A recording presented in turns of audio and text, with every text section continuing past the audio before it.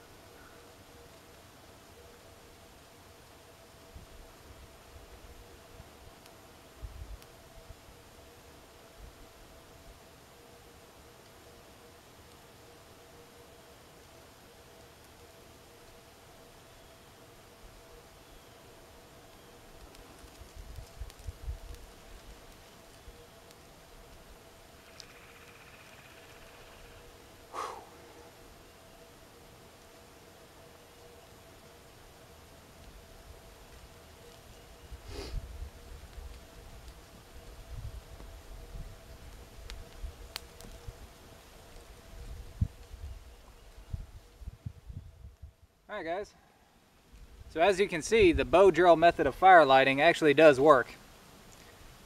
And it can work pretty well. Now you guys have seen me make bow drill fires before. It's nothing new for me. But I'm not gonna lie, that had a really good chance of failure. In fact, I actually intended for it to fail. You see, I made this kit a couple days ago and I left it out here in the woods. Whenever I came out here this morning, it was below freezing, everything had a hard frost on it, and my tinder bundle, my hearth board, my spindle, everything was wet. The original idea for the video was that I was going to pretend like I was going to do a regular bow drill fire lighting video, and I was going to get a lot of smoke, and it just wasn't going to come together. And in a fit of frustration, I was going to throw everything down and say, it's just not going to work this time. Now, that was going to be the segue into today's topic of conversation. but it ended up working. Nobody was more surprised than me.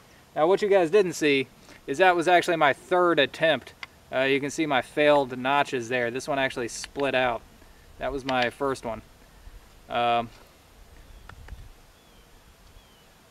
That kind of does fit in with the topic of conversation, and that is, it's not a good idea to rely on primitive fire lighting methods when you could be in a real survival situation.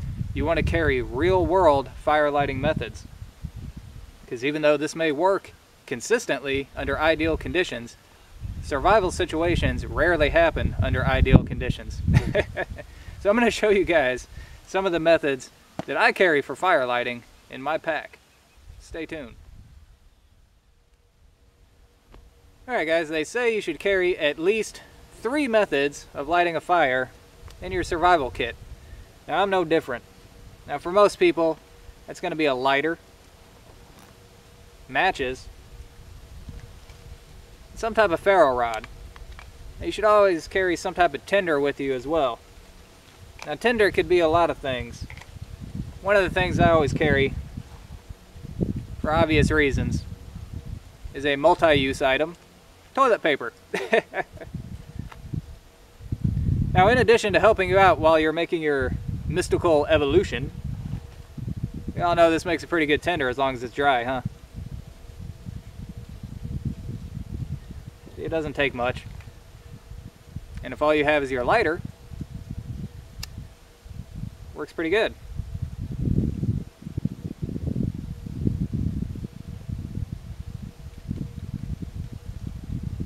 That wasn't so hard. So your lighter is probably going to be your go-to in a real survival situation. But the thing is, if the wick inside that lighter gets wet or you run out of fluid, it's not going to work. So you want to have something else. Now my something else is the UCO storm-proof matches. Now, you guys have seen these in one of my other videos too. These have a cool waterproof container, and it's a nice bright color so you can find it when you need it.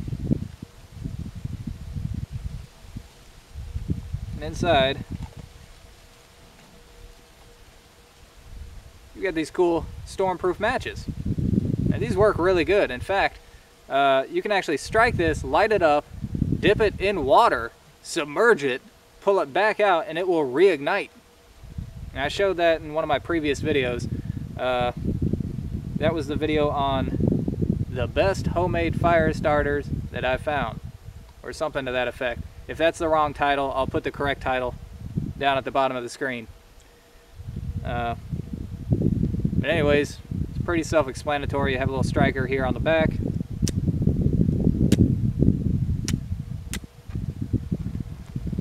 And once it gets going, these things burn really hot.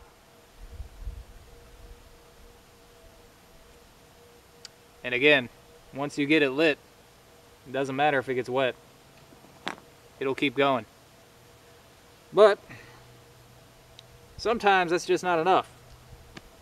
Sometimes you're going to run into something else that requires a different method of fire lighting. And usually, that last method of lighting a fire is going to be some type of ferrocerium rod. Now, you guys have seen me use a magnesium fire starter before, but for my survival kit here, I only carry the best. And the best that I found for real world survival situations is this. This is the UST blast match. Now these have been used by the military for air crews and other people who may find themselves in a survival situation. And the way this works, you have a little striker that you hold with your thumb, and you push down on the ferro rod, and it sparks. Now the benefit to using one of these over a regular magnesium fire starter is that you can use this one-handed. Now that may be important if your other hand is injured. These work really well, which is why I carry it. As far as fire tinder goes, now you saw in a previous video I made the best homemade fire starters that I've found. But there is actually a commercially available fire starter that actually beats those out. And when I need real world survival stuff, I go with the best that I can find. This is the UST Wet Fire starting tinder. This stuff is pretty amazing. See, it's easy to light, and you can actually take this, completely dunk it in water, pull it back out, and it'll light. In fact, you can float one of these cubes in water and light the top of it, and it'll keep on burning. That's pretty amazing. As long as there is some oxygen that this thing can get to combust, it's gonna light. Now the way this stuff works, I'm gonna take the cube out. You see it looks like a little salt cube. I'm just gonna shave a little bit off. Just kind of break up a few little pieces here.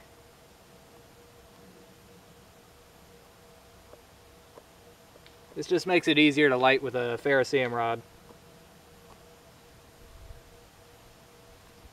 If you're lighting with a lighter, you don't even have to do this. We take our blast match.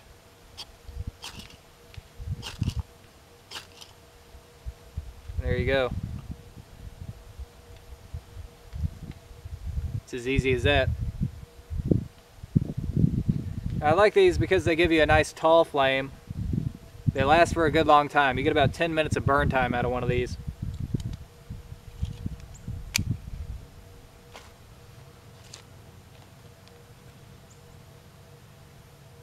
Now the reason you want a nice tall flame is because if you have wet wood to work with, you're going to have your fire lay, and you want those flames to start coming up through as much of the wood as you can possibly get to dry that wood out so that it'll burn.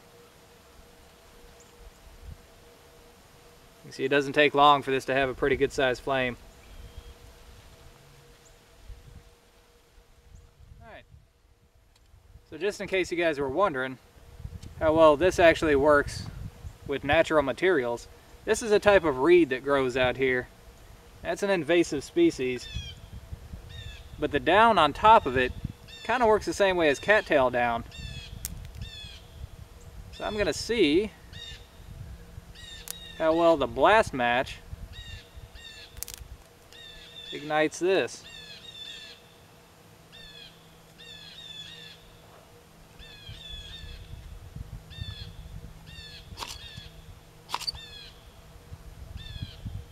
There you go, it does ignite.